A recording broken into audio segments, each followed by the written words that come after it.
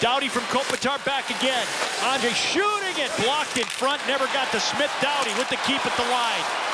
Settling it down, giving it to Kopitar. 15 left on the power play. Pearson's in front. Carter to Muzzin. He scores!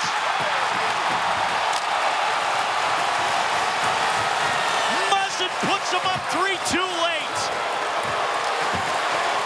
The Coyotes had the opportunity to clear, and they got a lot on it, but Drew Doughty was right in the middle of the ice. That kept it in. And with all the pressure and fatigue building up, the Kings are able to make it work. Shot opportunity doesn't get, there's the clear opportunity by Ekman-Larsson. And we'll see, Muzzin is on the right side of the screen here. Watch him kind of go down, go down, go down, go down.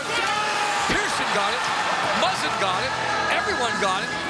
The Kings are trying to figure out who gets it, doesn't matter. We'll see it here. A couple guys whacking at it. Jake, by his reaction, I'm going off of that one. So now you're down to 149. Another look at it here. So look at it. Trying to block passes. Pearson, does he get a stick out? No, it goes all the way through the Muzzin. But again, you see 3 Kings in front. The Kings have done very well tonight getting the puck to the net with bodies. 1-goal lead, under 2 minutes. Keep an eye on Mike Smith.